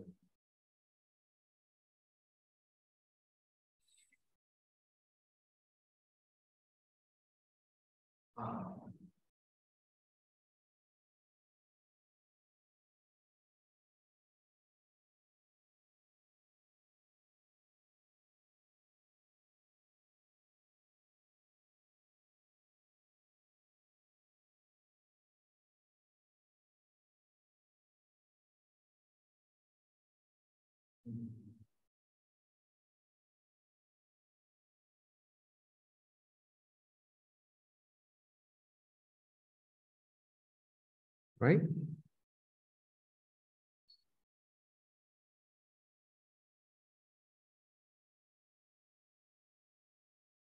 Well, infinity could be negative.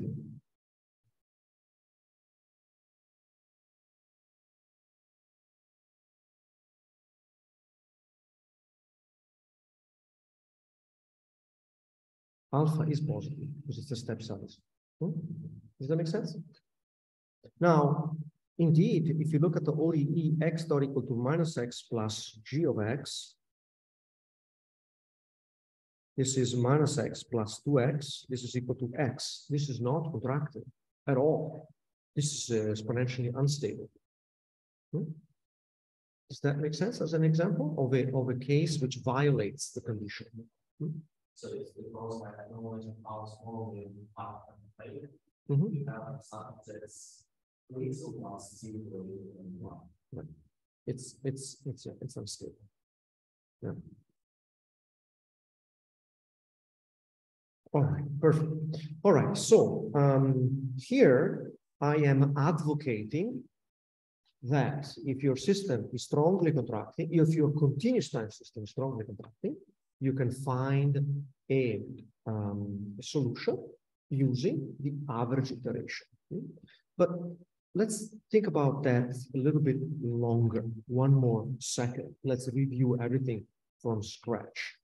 I have an ODE x dot equal to f of x, and I'm trying to find an equilibrium of f, which is, I'm trying to find x star such that f of x star is equal to 0. I'm looking for an equilibrium of the ODE, which is, people write it like this. It's a very elegant form. I said x belongs to the set of zeros of f.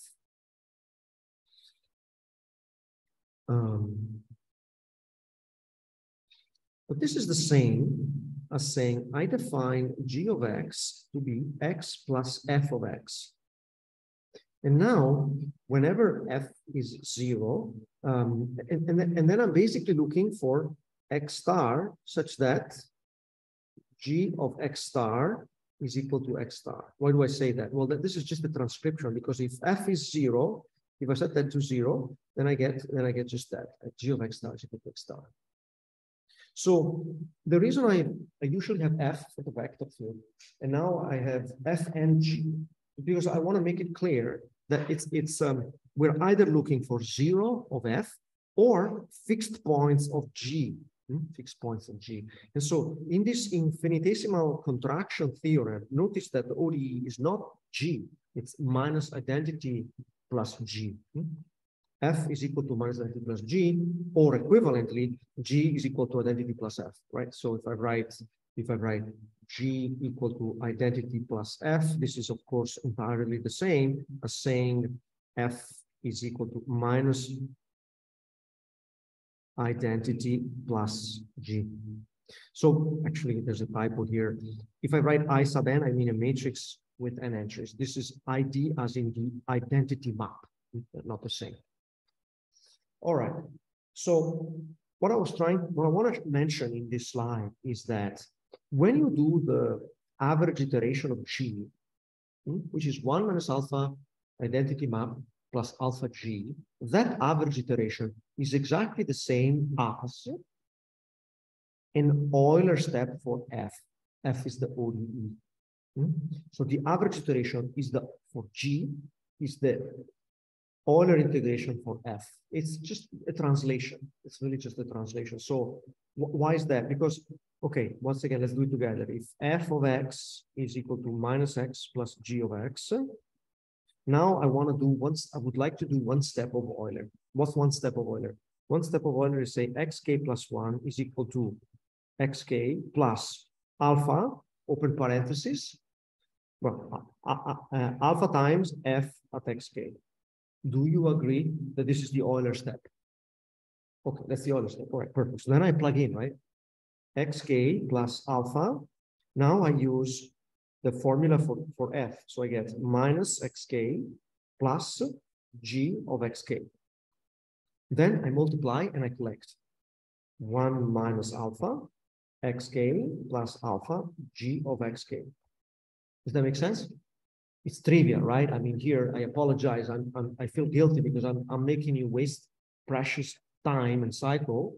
Why am I doing that? Because let's go back. Here, the Banach contraction theorem is computing a fixed point, G of X equal to X. But our task was compute F of X equal to 0, slightly different. It's 0 of the map. So the standard concept is to relate the two by this very simple translation. Okay, so don't be scared by that. It's really elementary.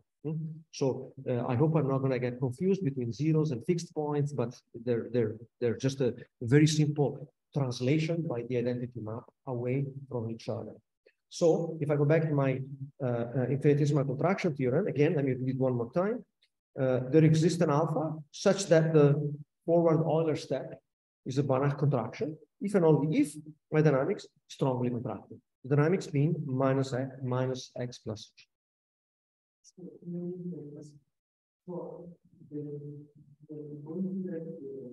The continuous dynamic system is stable to one the discrete type system is stable to its form. Well, which discrete? I give you a continuous time system.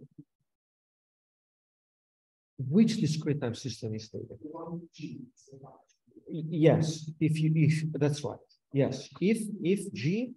If F is strongly contracting, or 1 or minus identity plus G is strongly contracting, yes.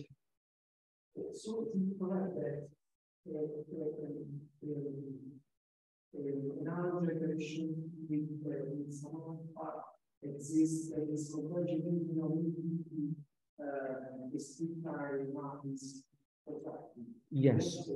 Yes. So what is contracting the always exists. An alpha. If F is strongly infinitesimally contracting, when I go to G, I can always find an alpha, or even I don't need to go to G, I just apply the Euler. This is contracting. So if you just have it, there always exists one relation which is yes, if you start with G, what this slide tells you is that either G as Lipschitz constant less than 1, and you're done, or the one side that G is less than 1, in which case the average iteration is a contraction. So if you start with the G, you interpret it like this. Either lib G is less than 1, perfect, I use the Picard iteration. If libs G is greater than 1, you cannot use the Picard iteration. You check if OS lib is less than 1. If OSLIP is less than 1, then you can use the average iteration. For some alpha that I haven't told you what it is yet, this theorem says there exists an alpha. Now we need to go and find the optimal alpha. We haven't found it yet. Now, if you start with an ODE, possibly of the form minus identity plus G, then okay, then you use the forward Euler step. In fact, no, that's not completely true. If you start with an ODE, x dot equal to f of x, you just use the forward Euler integration and it works. With the right value of alpha. I haven't told you what alpha. I just said there exists an alpha. Kirill, did you have a question? Okay. All right. So now, what is, so the theorem says there exists an alpha. In fact, even more, I can tell you, it's easy to see that if a certain, so this is 0, this is 1. If there exists an alpha, let's call it alpha star.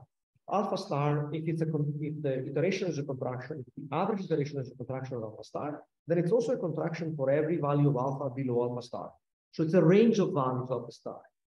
Basically, there's an alpha max. Beyond that alpha max, it's not a contraction anymore.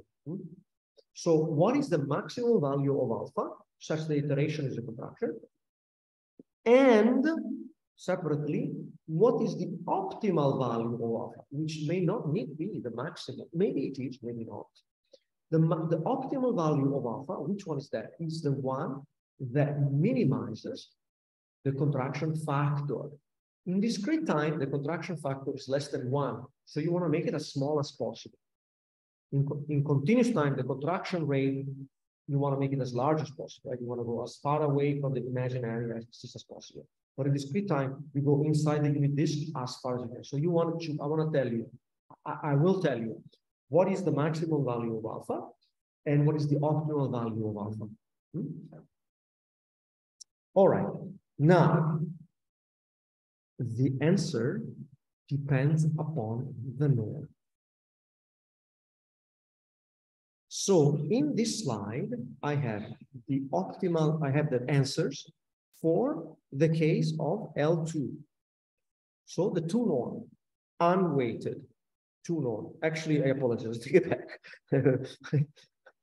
Weighted 2 norm, sorry, with an arbitrary positive definite matrix P. This is a classic result. It's a standard old result. And the result is the following. It works like this. Unfortunately, we need one more assumption. So I have a vector field F. It has a contraction rate C. So it's a vector field. So it's a one-sided Lipschitz constant is equal to minus C. I need to also assume that F is Lipschitz, not only one-sided Lipschitz, but also Lipschitz. Now I need the bound on both sides, and that parameter is lowercase l. So I apologize, I used L for the Lipschitz constant input to states. Right now, L is the Lipschitz constant of F with respect to X. So it's the same, it's the same symbol lowercase l, but it's the same different interpretation. I probably need to change notation to be consistent. Now, it turns out that people can also define the condition number. The condition number where you're playing with these two one-sided Lipschitz constant. It's very similar, not identical, to the concept that whenever you have a matrix, you can define the condition number of the matrix, which is the smallest by the largest eigenvalue. Something that tells you how well behaved is the matrix. Here is the Lipschitz constant divided by the one-sided Lipschitz constant. More accurately, the one-sided Lipschitz constant of F, it's equal to minus C. So here I'm not dividing by the one-sided Lipschitz constant, I'm dividing by minus the one-sided Lipschitz constant. And I am assuming that the one-sided Lipschitz constant is negative, otherwise it doesn't work. Huh? All right, so this theorem here is consistent with the infinitesimal contraction theorem that I showed you earlier. Because now, because I know that C, that the system is infinitesimally contracting, so now I know, I already knew that there exists an alpha such that the map, that the forward Euler is a contraction map with respect to the norm. I already knew that. The question is which alpha? The question is which alpha? And the result is for alpha in this range. Alpha has to be positive, because if you set it to 0, you don't even move. And it has to be upper bounded, but twice divided by C, contraction factor, the contraction rate, times kappa squared. Now, if you want, you can also rewrite this, because 2C, I can plug in, I get L squared over C squared. So this is 2C over L squared. Twice the contraction rate divided by the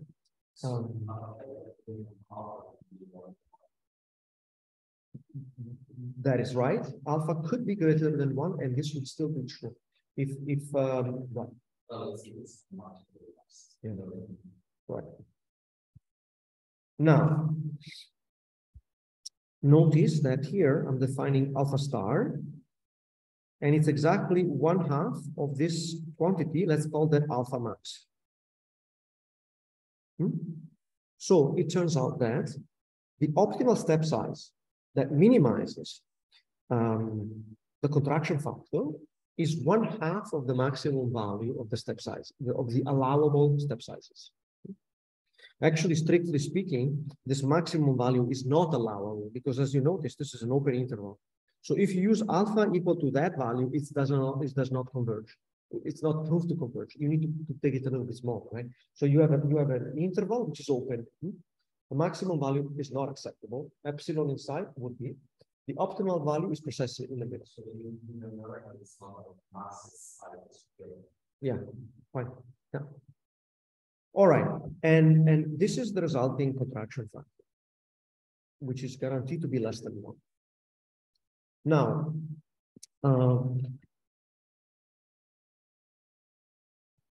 where is the result? Oh, sorry.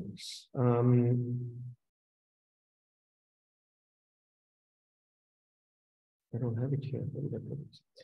All right, so let me just tell you that, sorry, there is a slide that is missing here, so apologies. I'll just jump to the final conclusion and I will explain it there.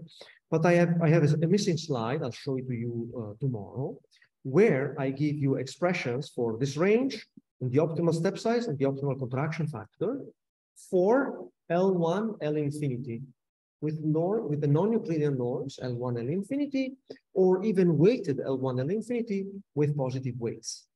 So let me not go look for my slides right now. I apologize, I forgot my slide. Let me just jump back all the way to the neural network problem, right? Okay, so we are back with our recurrent neural network, which is contracting, and I'm going to use the infinity norm. Remember, with the infinity norm, I'm going to switch slides right now. With the infinity norm, we had agreed that the bound was infinity log norm of A, right? Where is it? Here it is. So the result that I want to point your attention to was this one. We had been able to calculate the log norm, and it had just mu infinity of A. And when we go back to the neural network,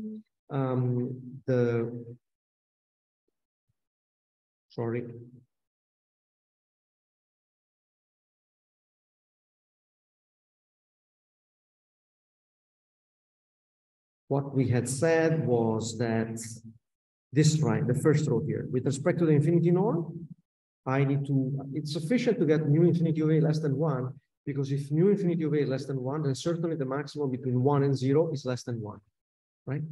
And the gap between 1 and this maximum value is the C. This quantity here is C, the contraction rate for the continuous time dynamics. Okay, so in the neural network applications, what are the 3 things you want to look for? First of all, there's the fixed point problem.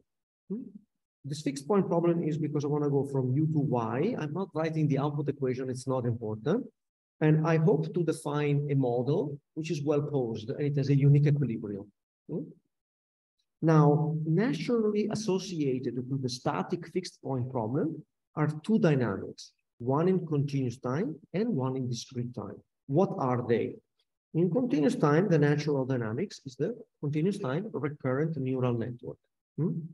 Again, there could be a tau here there could be different time constants, coefficients, and it doesn't matter. The point is that when you set the left-hand side to 0, so you're finding an equilibrium, this equation is identical to the one before. So it's like the dynamical recurrent neural network has the equilibria, which are the solution to the fixed point problem. And what is the discrete time version of this? The discrete time version of this is the average iteration of the fixed point equation. By the way, if I let this g of x, that's the average iteration of g. And the average iteration of g is the same as the forward Euler for f, where f is equal to minus identity plus g, right?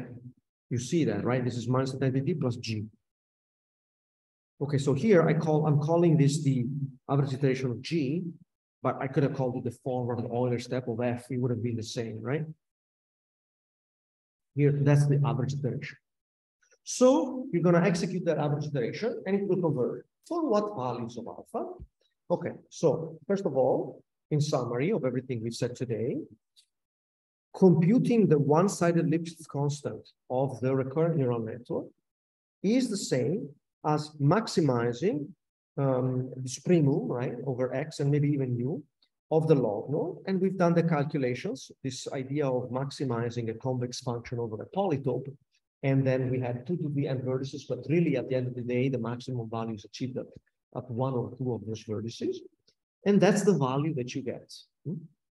You get the infinity norm, just the positive value of it, minus 1 plus that. So this, by the way, this formula is true always when it is true that mu infinity and I apologize, I switched to W now for the synaptic matrix instead of A, so hopefully that's okay. When it is true that each row satisfies that condition, right, that input gain condition, then mu infinity of W is less than 1. This means that this number is positive. Yes, actually, this number is negative, which means that now I'm contracting. And I am contracting with a gap, 1 minus that. And here I have the formula for the optimal step size with respect to the L infinity. And this is not the same formula as for the L2 norm, right? I told you that depending upon the norm, there are different expressions for the optimal step size and the optimal corresponding contraction factor of the average iteration. And the formula is, okay, it's given here. It's a bit boring. You look at the smallest diagonal entry of A. Here I'm switching between W and A. So that's definitely a typo. This is supposed to be the diagonal entry of W, okay? So it's my fault. I changed notation inconsistently. This is the formula. It's 1 minus this divided by that. So the numerator is the contraction factor. It's exactly this quantity of the numerator is the same as that. It's the contraction rate of the continuous time dynamics. And sorry, I didn't say it right. Let me say it again because I'm tired right now. So this is the value for the optimal step size. And this is the value for the contraction factor. Okay, right now I think we're all tired. It's been 2 hours and a half, including the 15 minutes fighting with my computer. All right, so the point is that this entire theory works through, and one is able to convert the continuous time problem into a discrete time problem and guarantee convergence and even optimize the rate as a function of as the parameters of the network.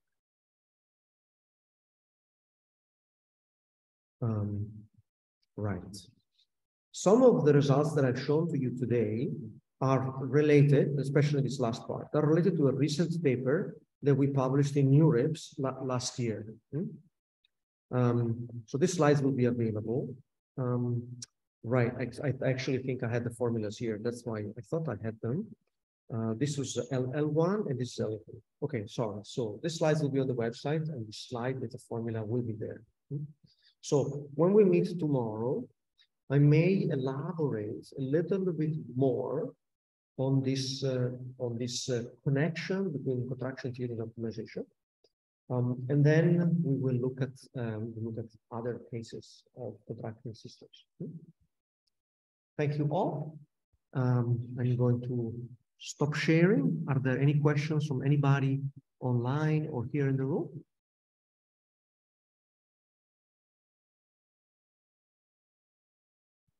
For all of you connected online, I would strongly encourage you to send an email to either me or Marco Coraggio at uninam.it. You can find his email or mine so that we can be in touch and I can share with you YouTube links and various PDFs.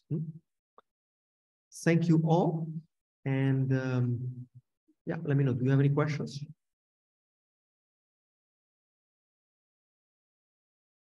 I think we're all tired. All right. We'll see you all later then. Bye-bye.